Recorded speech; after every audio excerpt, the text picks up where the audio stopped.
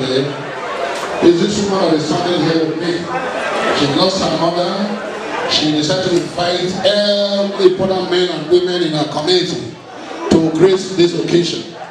She's not too young to lose her mother. Either she's not too old to lose her mother. But God giveth and the same God taketh. So on this note, can we put our hands together for Mama Nelly? She don't cry, I don't see. Mama clap for her. They're not the claps, but you don't take it. So what I will ask the families to do in the next 2-3 minutes, just gather yourselves and thank everybody. Madam.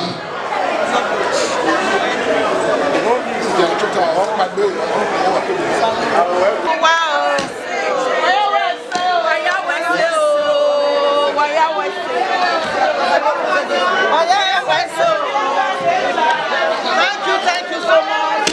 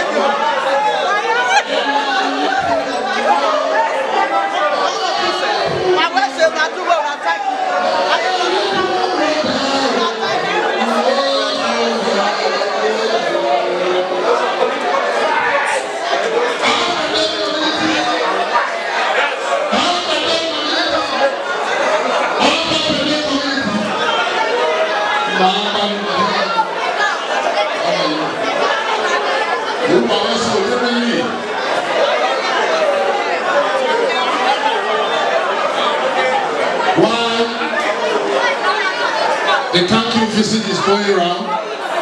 I'll crave the indulgence of the pastor of Gospel Life Worship Center to be getting set to do the opening prayers. While the thank you visit,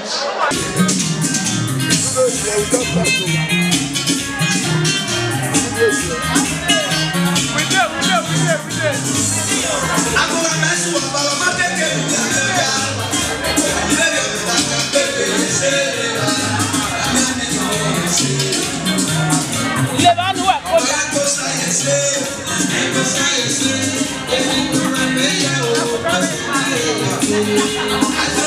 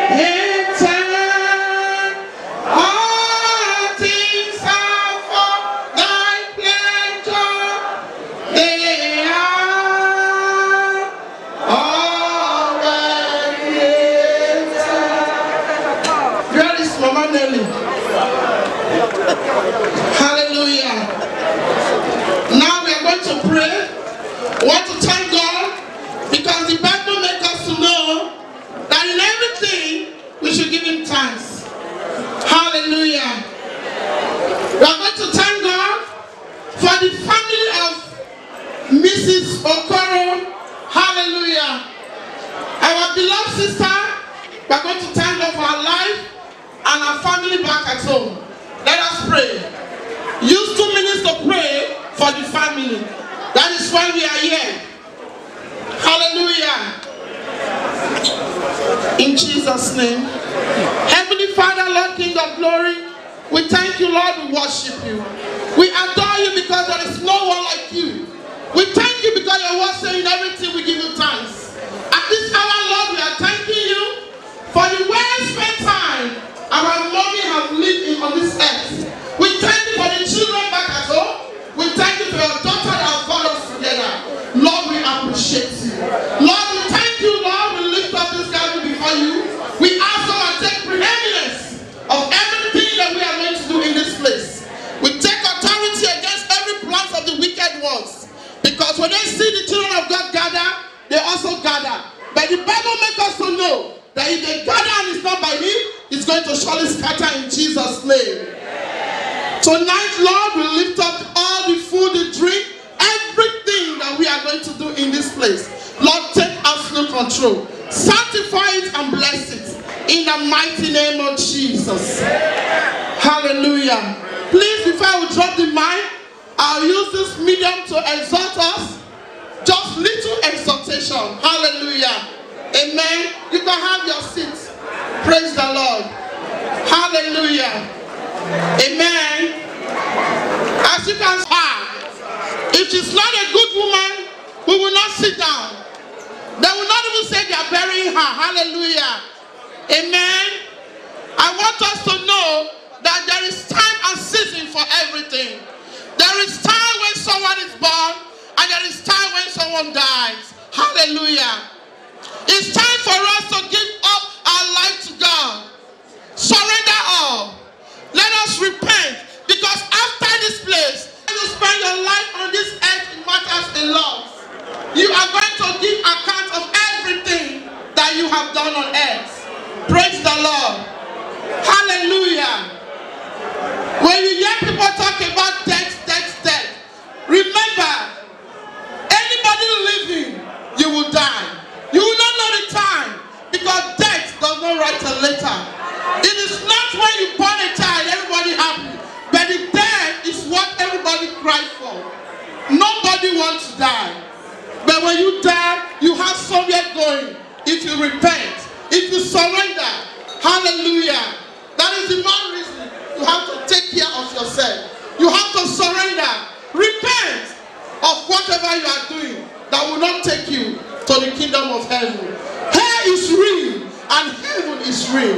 Please, brothers and sisters, I want to use this medium to encourage you, and I want you to know that Jesus loves you. I thank you for the life of our sister. She belongs to a church, and by the special grace of God, I thank God that God will help her to stand someone died is always painful. Hallelujah. Praise the Lord. Hallelujah. Let everybody shout a bigger hallelujah.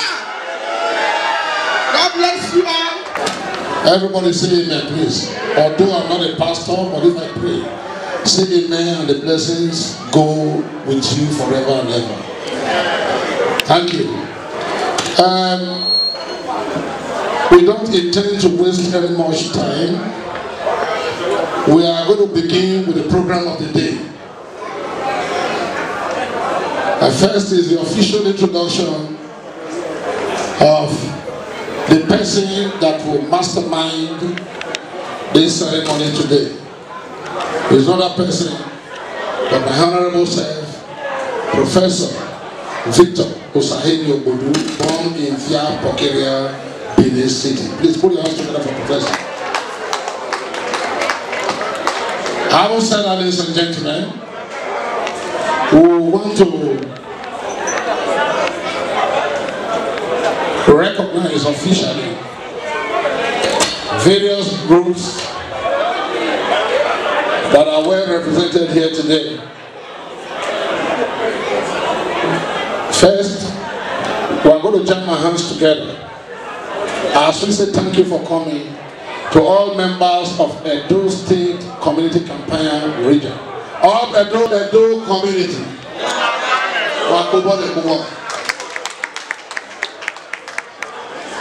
In this vein, let me inform all Edo sons and daughters that the road to be a member of Edo State Community is wide open. If you follow the road, we equally have the Yoruba ladies. Are they the same? Where are they seated, please? The Yoruba ladies. That the ladies. No, I'm going to clap for them. Yoruba ladies. You are welcome. God bless you. In that same vein, we equally put our hands together to say thank you for coming to members of Success Ladies Club. Success Ladies. Where are they? Success.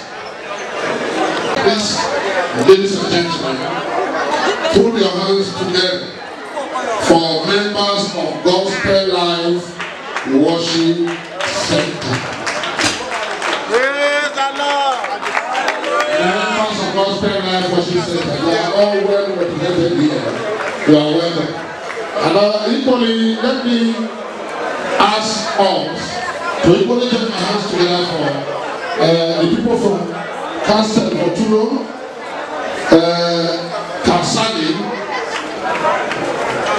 and we all know worldwide, not even here in Italy, I'm from Nigeria, even to Australia and New Zealand.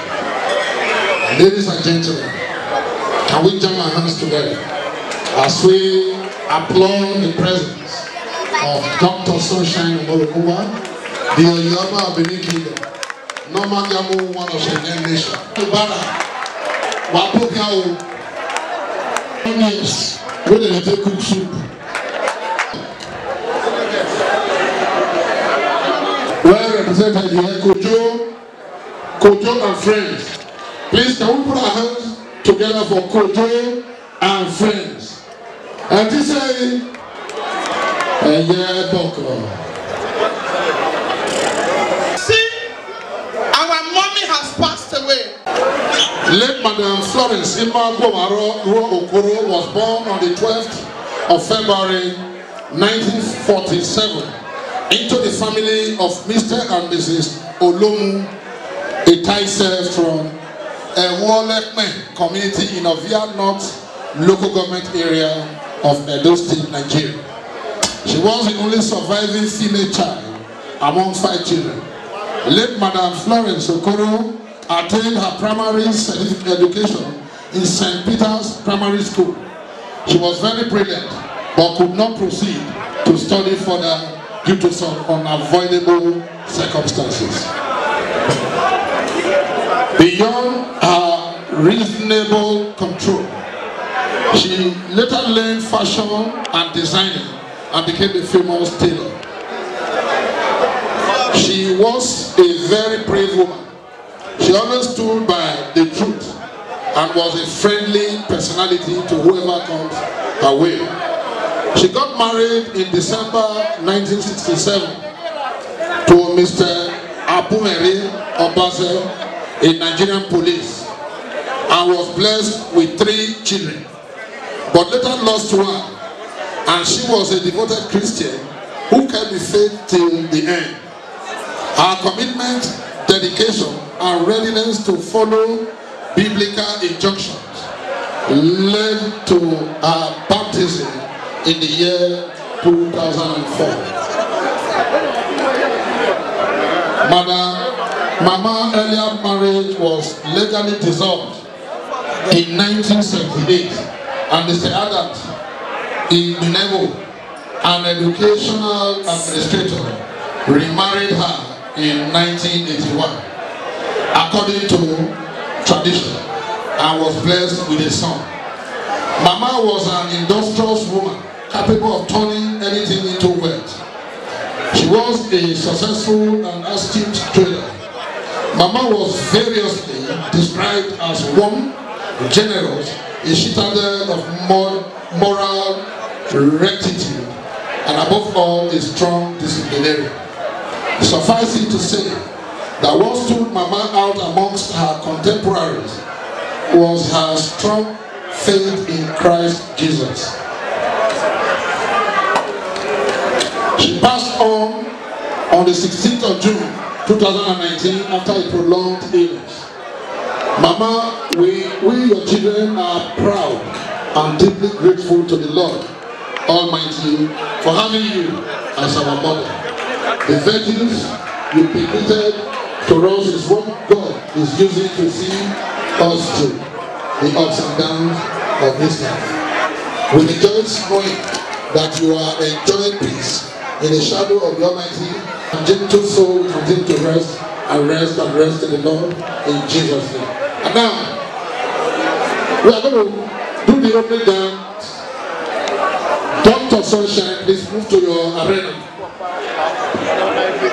Dr. Sunshine and Co, please move to your arena.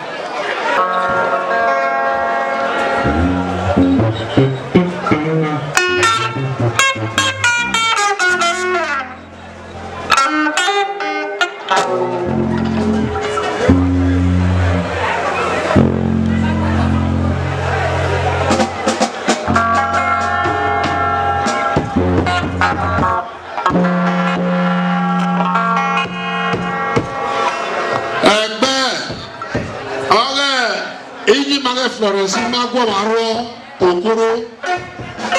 Why are you what are you working together? Never, I don't think I saw it, bro. Kadi.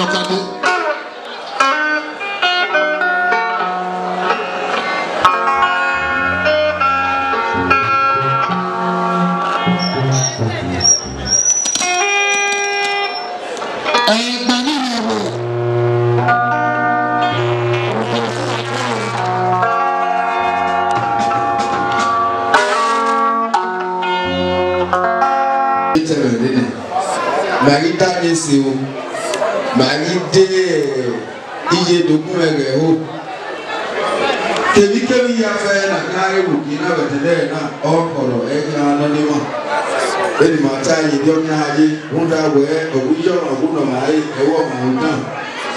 Usalubanola, who my Yafe, no Gimera, and Maka, where you need my Vijimao. Osaba, your moment, away in Marapao. Ogoduarogi, oil people told me the baby will have oil to hear in my yafe. Never, Negimera, Osaba will be killed. On a man, no, and the Tinica, the bag, Ogoduarogi, Rojima, Jabo, is served. About Topper for prayer. You and your wife. You don't do for your wife from my hand.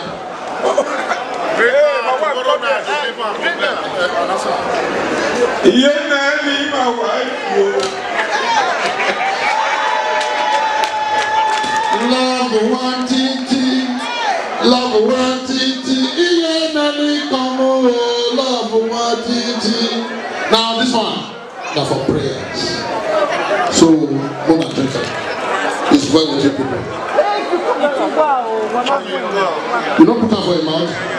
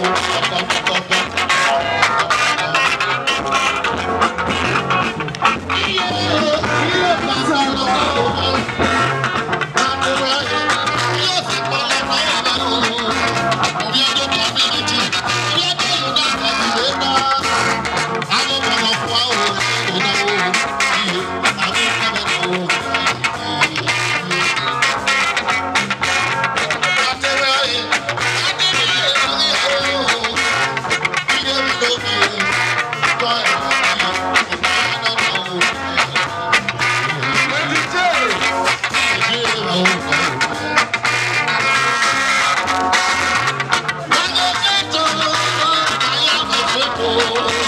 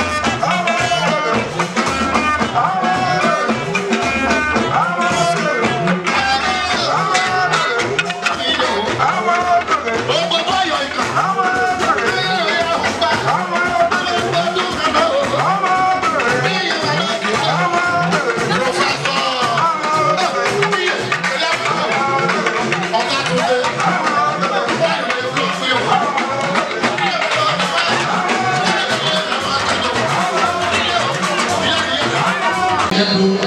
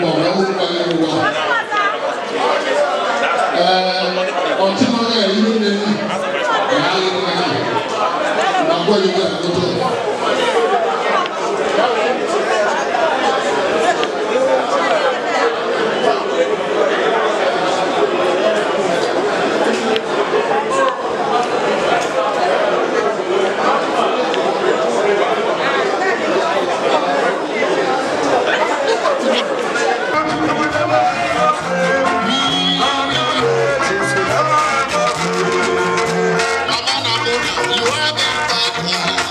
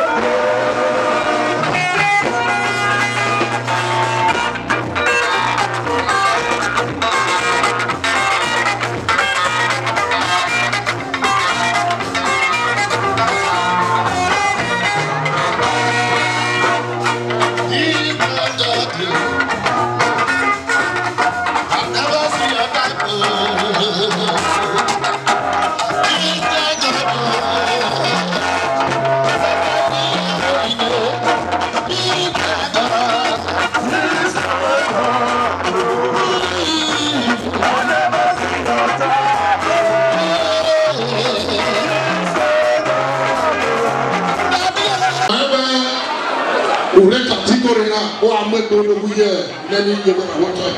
Area people, why are you in the area people give it? I don't know where area people. Dr. Sunshine, what happened? Everybody just walk by now. Your time now. The area people to take the stage. Presido, wherever you are seated or standing, only to fire out. In Baquarum, you have a for them. Area people to dance.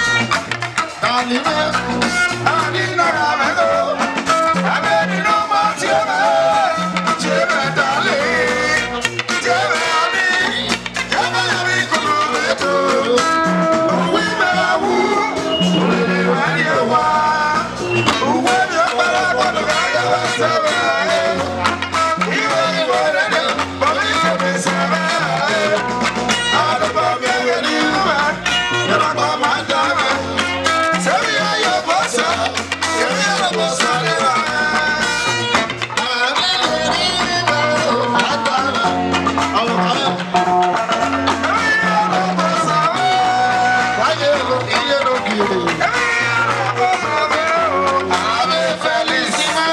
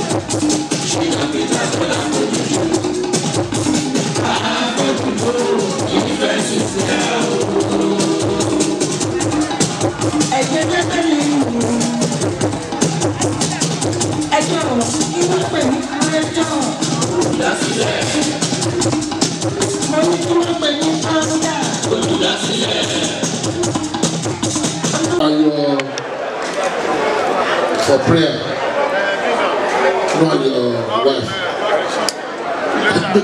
You don't do for your wife from my hand.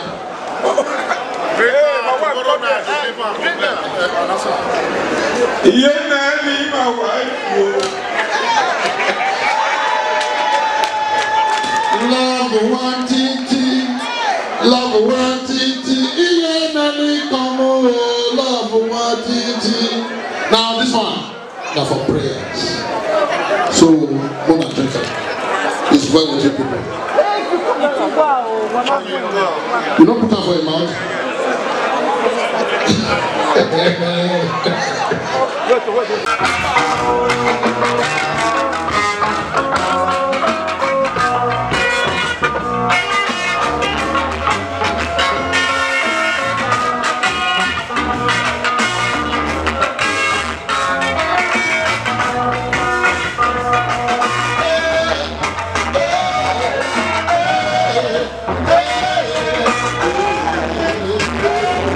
I want to play music, you want to dance.